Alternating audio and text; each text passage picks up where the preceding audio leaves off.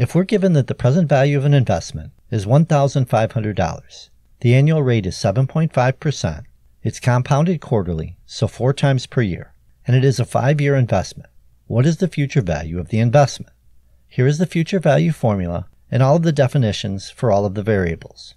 So we plug into the formula, and we have future value equals $1,500 times the quantity, 1 plus 0.075, the decimal value of 7.5%, divided by 4, raised to the 4 times 5.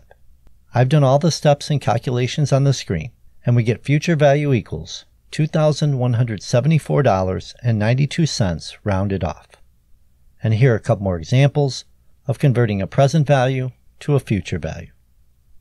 Alright my friends, hopefully you got something out of this video. I do have more videos right there for you.